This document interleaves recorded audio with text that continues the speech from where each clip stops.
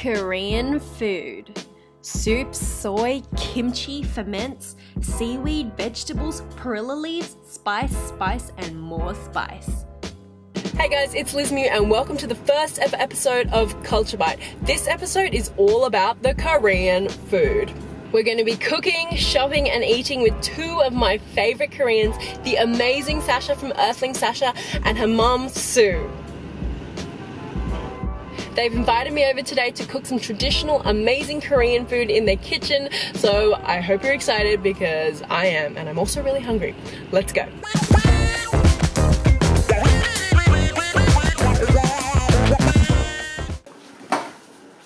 So a recap. What are we making today, guys? So we're gonna make Doenjang Jigae, which is on the stove right now.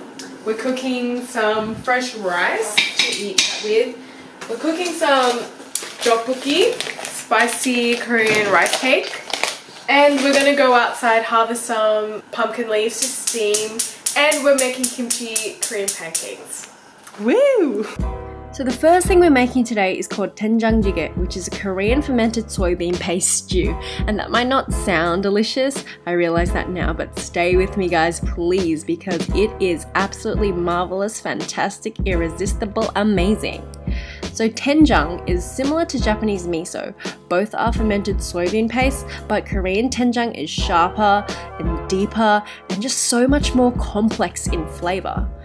Today I'm lucky enough to be trying two homemade pastes, and Sasha and Sue are using doenjang and a variation of doenjang called Gochujang, and they've been fermented for slightly different amounts of time and have slightly different flavours. Oh, that's very salty. Oh, very. We're also using a traditional Korean cooking clay pot called a tteokbokki to cook the soup. So here we have a shiitake broth, and we're going to put the mushrooms in there too. That's our base. So to start, the broth just goes onto the stove and Sue's just adding some of both the paste, and then we have some prepped chunky veg. We've got some Korean zucchini, garlic, onion, potato, there's also some tofu on there, peppers and some spring onion. Then we have some homemade kimchi. Oh my gosh, add that flavour, Sue, add it. And then all the veg goes in except for the tofu and the spring onions, and then we just put that lid on and let the magic happen. Let's see how it goes. So let's see that. Progress? Whoa, that's the real sound of doenjang.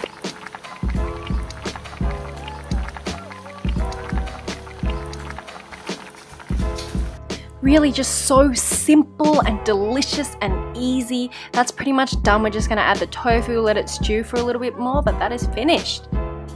Now it's onto the tteokbokki, the classic Korean rice cakes. Let's start with the sauce. You need a couple of tablespoons of gochujang, which is a Korean spicy paste, followed by Gochugaru, the Korean pepper flakes, a little bit of sugar for some sweetness. We're gonna add some white pepper as well for a little bit of spice, a little bit of soy sauce, a lot of garlic, and then we're just gonna mix that all together for a flavor bomb sauce.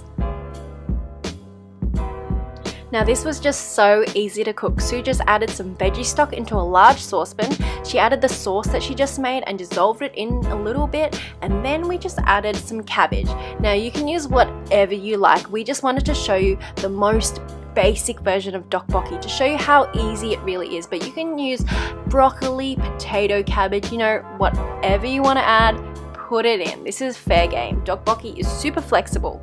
Next, we're gonna add all the rice cakes, all of them. We added some rice cakes in ball form, then we added some wheat rice cakes. I'm not sure how that works if it's wheat rice cakes. But anyway, give it a good stir with all of the rice cakes in there, and then we're gonna put some fresh cut spring onions. Sprinkle that on top. That's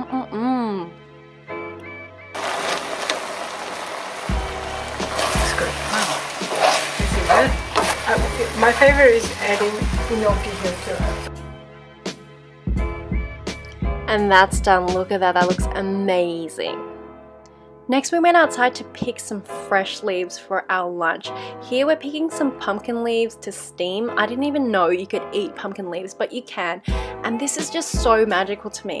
Now these are perilla leaves, also called sesame leaves, but this is just amazing. This is one of my favorite things in the whole world, eating fresh produce. I'm talking like super fresh, less than 20 minutes between picking it and eating it. This is just true magic, guys.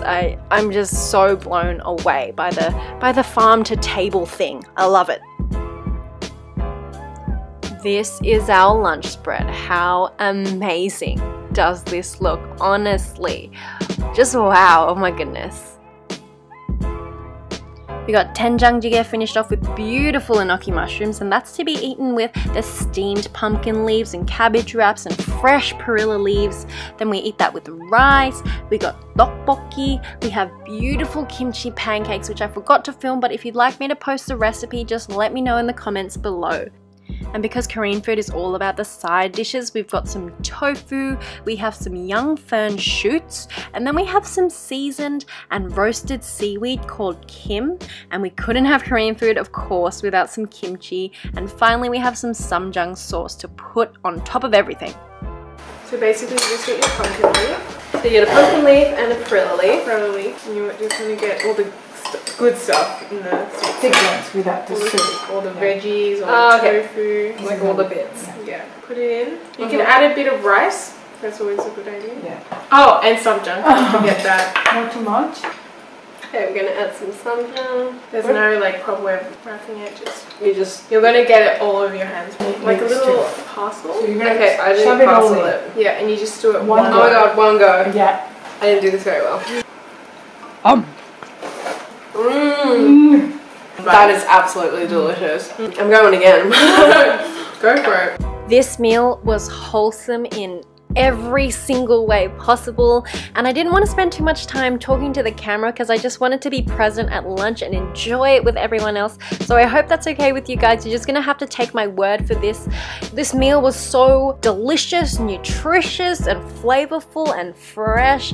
I hope that you can see Korean food is way more than just Korean barbecue, and we just had some really good conversations that afternoon and some kind of weird ones too, like this. Like, You know who looks Korean? Viv. Viv looks so Korean. I thought she was Korean. I thought she was Korean for 100%. so long time. I was like, I know she's Korean. Like, you don't get that face if you're Yeah, Korean. 100% that's a Korean face. Keep an eye out for parts 2 and 3. We're gonna go shopping with Sasha and Sue at a Korean grocery market, and then we're also gonna go eat at a Korean restaurant. So I'll see you later. Thanks for watching.